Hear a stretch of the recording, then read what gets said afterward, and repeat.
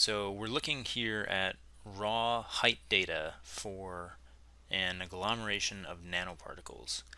What you can see is that the sample has a little bit of slope to it, and in order to make this presentation or publication ready, we want to process it so that all the details are displayed properly. So there's two different options that typically get used, flattening and plane fitting, and we access those through the modify panel in our software. So we have a built-in suite of image processing tools, as many of you know. The key difference here is that flattening operates on a line-by-line basis, whereas plane fitting operates on the entire image as a whole. So flattening, we have a few different options, 0, 1, 2, 3. Those each correspond to the order of the polynomial that's being used on each line. So let's try a first order flatten to start.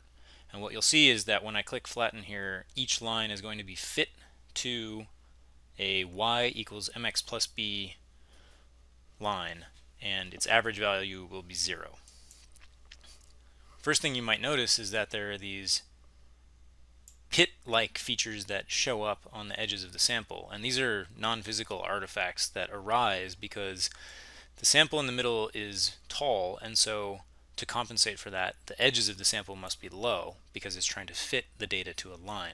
You're going to want to click Ultra Restore Layer to be sure that you're looking at the raw data before you do any processing.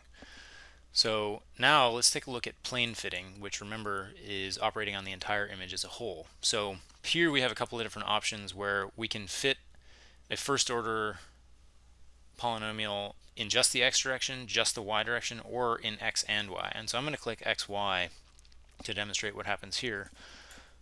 And what you can see is that the details of the sample have actually become quite clear, and there are no artifacts associated with it. So this is much more accurate in terms of representing the true details of the sample.